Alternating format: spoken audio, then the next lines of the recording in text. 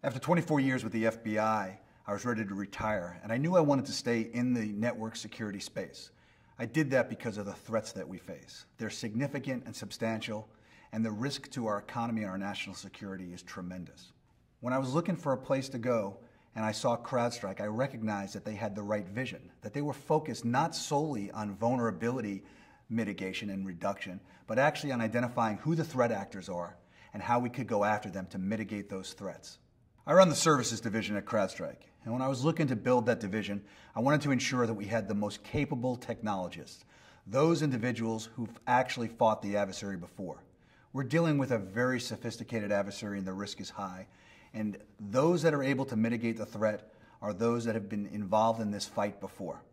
At CrowdStrike, we do incident response, but we're different from other organizations in two key areas. First of all, we focus on attributing the attack to a particular adversary.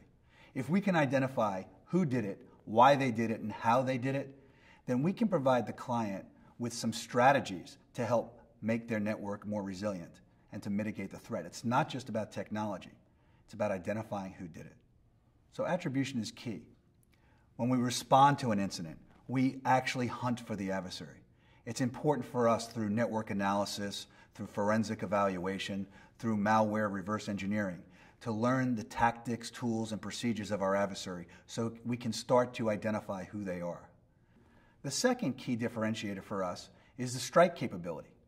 We're not talking about hacking back at the hackers. What we're talking about is providing the client certain capabilities to make and create a hostile work environment on their network. We've brought the most capable and sophisticated technicians to CrowdStrike. They're subject matter experts. And I want our clients to have the confidence and the knowledge and the understanding that we will stand side by side with them against these adversaries to protect them, to protect their economic viability, and to protect the resiliency of their network.